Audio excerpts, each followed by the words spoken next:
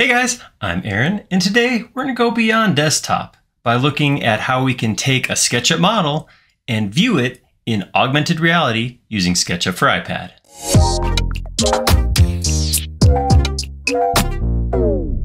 So I'll be totally honest, this is not a complicated process. The actual act of taking a file and looking at it in AR using SketchUp for iPad is a button click. I mean, it's literally... It's not a button, it's an icon. You can tap it. It's a button tap. It's an icon tap with your pencil. And it's not a complicated process. It's very easy to do. But to get there, there's a couple things you may want to consider. So what I want to look at today is using multiple versions of SketchUp. So I'm going to start on SketchUp for desktop, then we're going to send it over to SketchUp for iPad, and some things you might want to consider about how you lay out your model so you can best visualize it when you get over into AR. Let's take a look. All right, so I have a model here, and all I did was I grabbed a couple of chairs with side tables from 3D Warehouse. So I have those just sitting here. What I want to do is consider maybe one of these two chairs for use in my home. So I have an empty corner in my house that I want to come in and maybe look at what these might look like, and that's what we're going to do. We're going to kind of play through that process, what it would look like. So I could just send this to SketchUp for iPad and open it up and, you know, move stuff around so that these chairs fall in the corner of my room and I can see what they would look like. But we're here to learn. So I want to go beyond that a little bit. I want to look at how to best prepare this model so that when we get to iPad, it's ready to go. Now, I do want to point out SketchUp for iPad is, of course, a full version of SketchUp. You can do all the editing that I'm about to do here while you're over there, but a lot of you have talked about, you know, doing your modeling in one spot and how do you pass the file over to view it separately. So that's kind of the workflow we're going to take a look at. So just wanted to tag that if any of you SketchUp for iPad enthusiasts are out there and you're upset or triggered by the fact that I didn't say you could edit in iPad, I apologize, but I'm not gonna. So here we go. So the one thing to remember is everything that's in your model is going to be in your model when it gets to SketchUp for iPad. So this is no different. This isn't going to look any different. It's going to look just like this when it gets to SketchUp for iPad. So when I visualize this, when I drop this into augmented reality, I don't, for example, want Heather in that model. Nothing personal towards Heather, but we're going to get rid of her. So I'm going to just go ahead and erase her real quick. All right, so now we're down to just my two chairs. Now, when I place my model, I'm going to place it once. And you can move models around in AR. So I could grab, you know, I could bring it in just like this and then position this chair where I want and then slide the model to the side to get this chair where I want. But we're going to go just a few steps beyond that. We're going to keep it very simple. But what we're going to do is we're going to put both chairs in the same place and use our scenes and tags to control where things show up when we're actually in augmented reality. So first thing I'm gonna do is let's start by looking at tags. So I'm gonna look at my tags down here. I have a tag right now that came in with one of my imported options called objects. I'm just gonna go ahead and delete that. I don't need that here. I'm gonna right click, say delete tag. It's gonna say there's stuff on that tag. Where do you wanna put it? We wanna put everything on untagged. Boom, now everything is on untagged. Now I'm gonna create 4 separate tags. Okay, so I'm gonna say this is option 1. I'm gonna create another one that I call option 2. And then I'm going to create 2 more tags. One is going to be called chairs, and one is going to be called tables.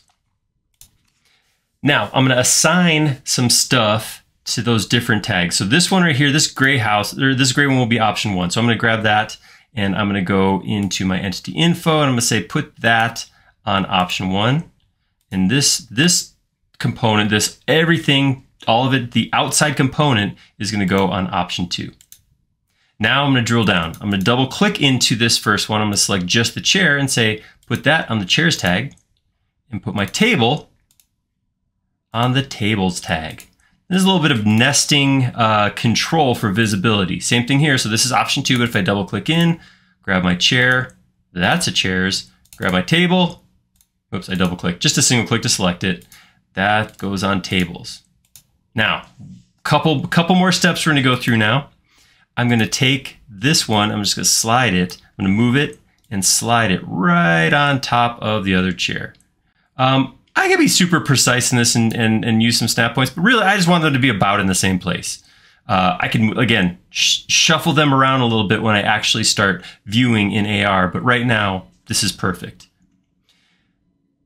Right now, if I come in and I toggle option 1, option 2 on and off, I can see how they disappear. And with just one of them on, I can turn off the table or the chairs. This is cool. This is fun, you know, control that I have over the pieces, and it'll make visualizing much easier because I can go, well, I like the chair, but what about the table? No. The other thing I'm going to do real quick is I'm going to create 2 scenes. So I'm going to create this one. I'm going to call this chair number 1. And then I'm going to create a second scene. Whoops, I jumped the gun on that. Get out of here, scene. Sorry, I forgot to swap. Second scene exactly like the first. So with my second chair on, I'm going to create a second scene, and I'm going to call that chair number 2. Chari. No spell detector or no autocorrect in scenes. And I do this a lot. I don't know if you guys ever do this, but I typed in the new name of my scene, and then I just clicked out of the scene.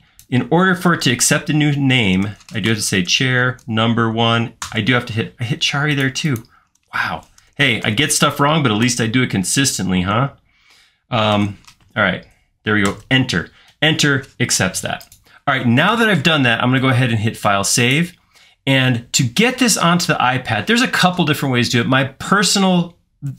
The easiest way that I do this is to take it now, go to File, Trimble Connect, Publish As, and then I'm going to publish this chair options file. I'm going to put it in my SketchUp file folder and just say Publish Model. Then it's going to be waiting there when I hop over to my iPad. All right, so here I am on my iPad. I'm going to go ahead and hit the Trimble Connect icon. Then I'm going to scroll down till I find that same SketchUp files folder. Click on that. And then I'm going to scroll till I find my chair options model, and I'm going to click on it to open it. This is going to download it, open it locally, and there I have it in SketchUp for iPad. To actually view this, I'm just going to go to the overflow menu and tap right here on View in AR. That's going to turn on my camera, and then it's going to place the model onto that grid on the floor. The first thing I'm going to see is that default. Here's what I was looking at last, or this is that first chair. This is how the model was saved. So from here, I can use one finger to kind of move my model around a little bit, or I can use 2 fingers if I want to rotate. That's going to allow me to place it about where I want it. Again, just enough to visualize. The only folders I have in here are tags and scenes. So with scenes, I can switch between my scenes that show the different chairs. And then tags is going to allow me to turn off individual elements like the table. From there, it's just a matter of looking through the different options that I have and deciding which one works best. To close out of the AR view, you're just going to click the X in the upper left corner. And that is it. That is all there is to viewing your models in AR. With a little bit of prep up front, it's super easy to do.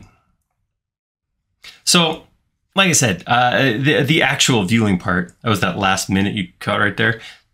Very intuitive, very easy to do.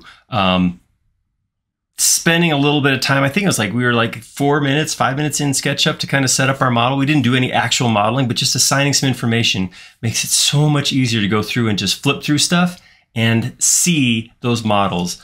And this is a great tool. If you're doing design for a customer, you can show them, here's what this is going to look like. This is what this project's going to look like. This is what this piece I'm working on is going to look like in your house. It's also great. It's a great marital aid. You know, you go in, hey, honey, I'm thinking about putting a couch here. You know, it's a great spot to do that, show that kind of thing, get the sign off beforehand. If you've ever been through that, you know what I'm talking about. But yeah, an awesome way to visualize, not just for you, but for whoever it is you're working with. And a little bit of time up front in SketchUp is going to make that viewing even better and even easier. If you like that video, go ahead and click like down below, share this video, give it to somebody else who might be interested in the topic. And if you don't already, please do subscribe. We know that a majority of the viewers who watch our videos aren't actually subscribed. And it's a bummer because we create a lot of content and we create it regularly, and you'll be notified if you subscribe. All right, we'll see you next time. Thank you.